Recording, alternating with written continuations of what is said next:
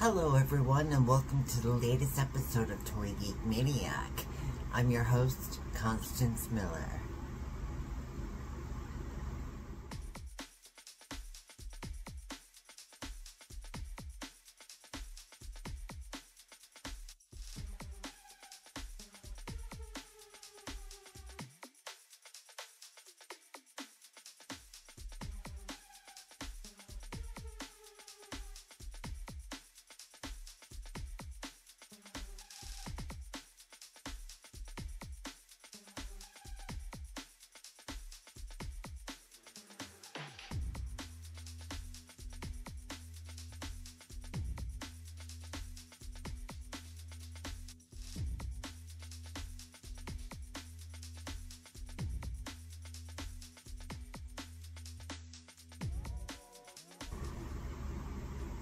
I have two figures to review in this episode, and for the first one, I need to take a look at something I said back in May of 2024.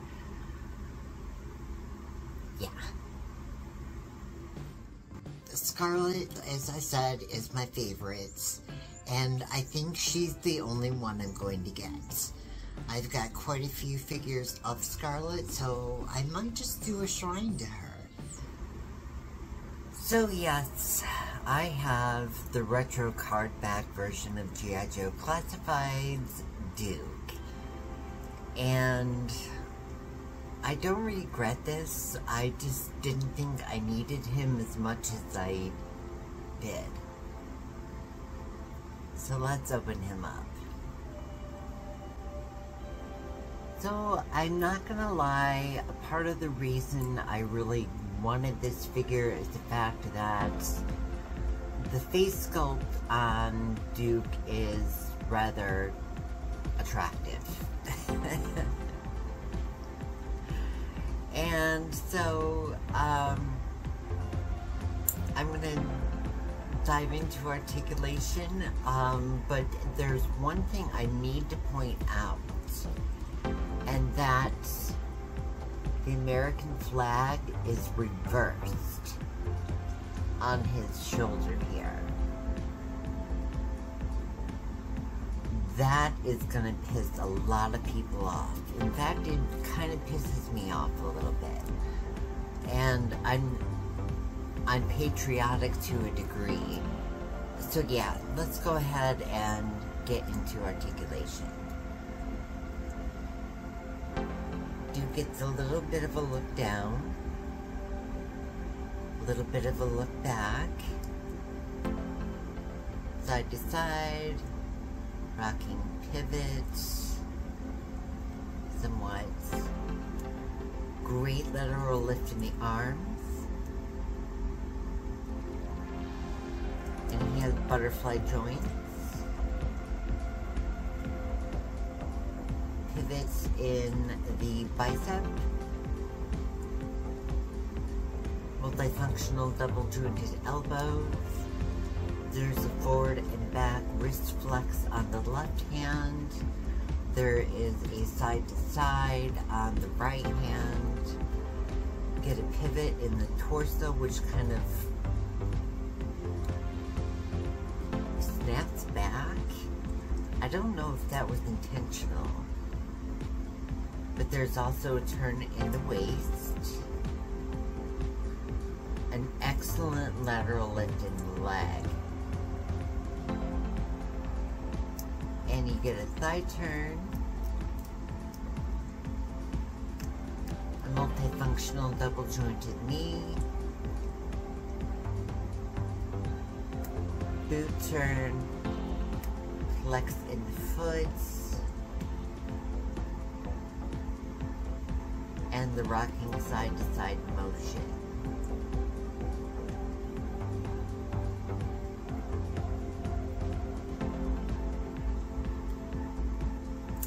Now let's move on to his accessories. Ooh, he's kind of in a sassy pose right now. I mean, like, sassy. First off, he comes with this helmet, which I wasn't sure I was going to display him with, but the visor comes down. And if it was permanently affixed up here, I would have said no, because I didn't want to cover up his pretty face.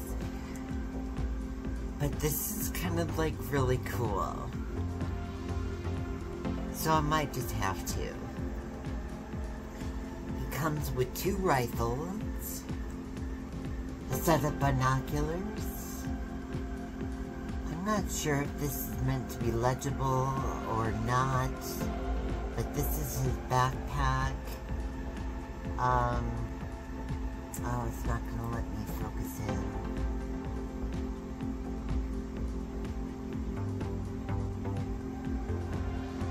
But this can be peg-holed into the back. You can line up the shoulder strap.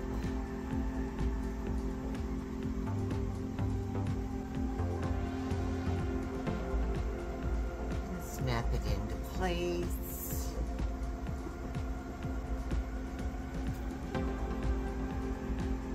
We'll throw on his binoculars just for good measure. He has a set of clenched fists, a blade that can be sheathed in his boots as such, and he also has a pistol that can be sheathed as well. But that looks so much even cooler. So much even cooler, really? God, I was a child of the 80s. Anyhow, that's Duke.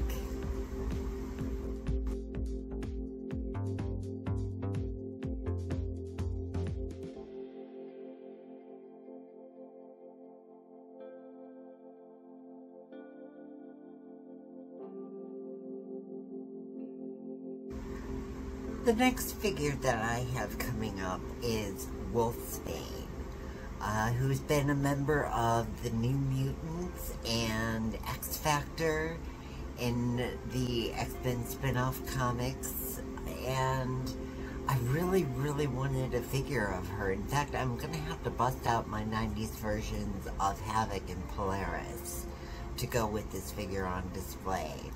It's just going to have to happen. But let's go ahead and open her up and take a look. Well, I would like to say that this figure is everything that I want it to be, but it is not. I was so excited when I heard that they were doing a Wolfsbane, and on a surface level, the figure looks great, but the face looks so cartoony. And you can tell that her hair and mutton chops, if you will, are just plopped right on. It's not a part of the molding. And in fact, there's a teeny amount of gappage that I'm not going to bitch about. But you can tell.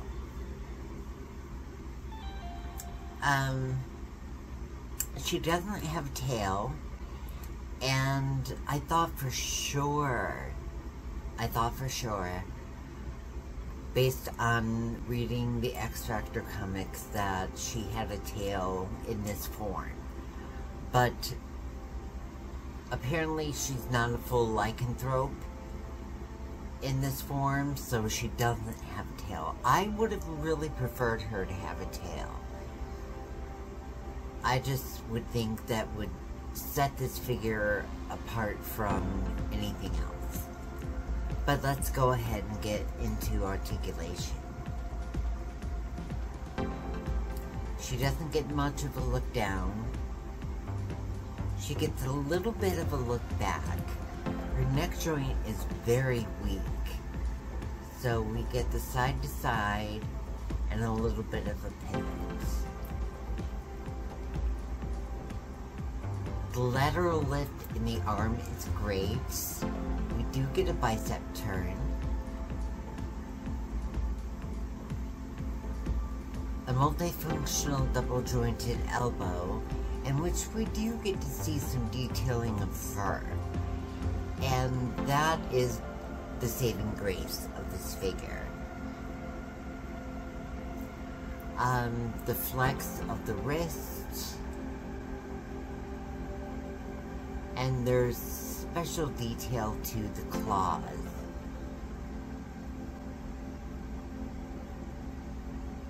That I think looks great. A little bit of a crunch forward, a nice crunch back.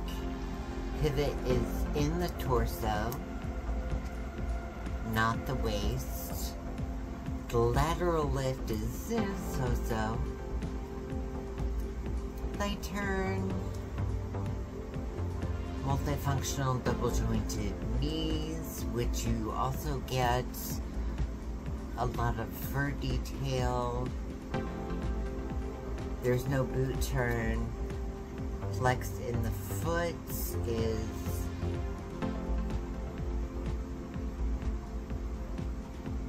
being, there it goes.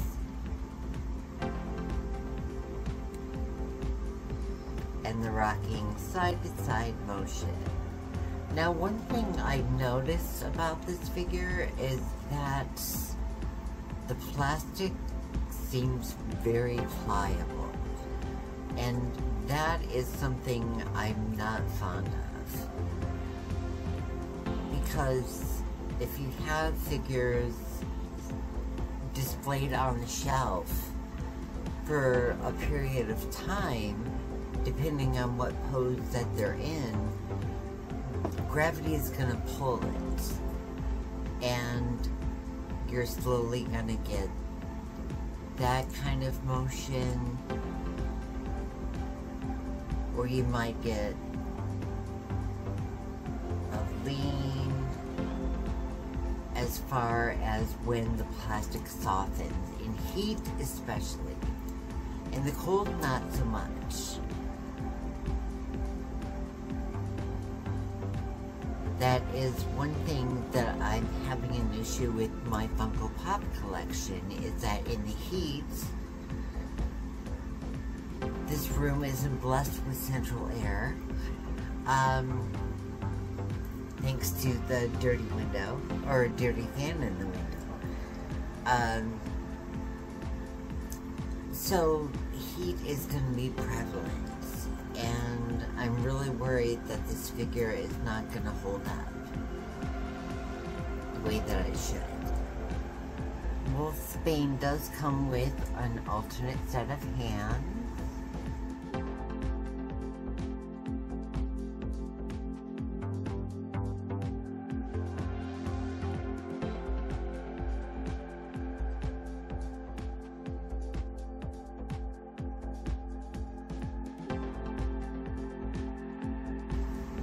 Thank you so much for watching this episode of Toy Geek Maniac. I really, really, really appreciate it. Don't forget to hit like and subscribe. Hit that notification bell if you want to be notified when Redson Productions uploads a video. Also, you can check out some details in the descriptions if you want to help the channel grow.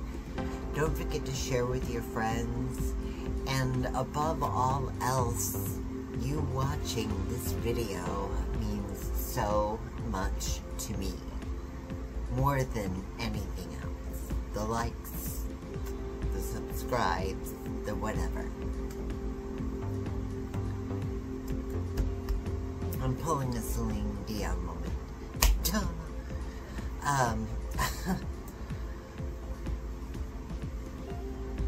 I had a little gas bubble. But at any rate, thank you once again. Love and light to you all.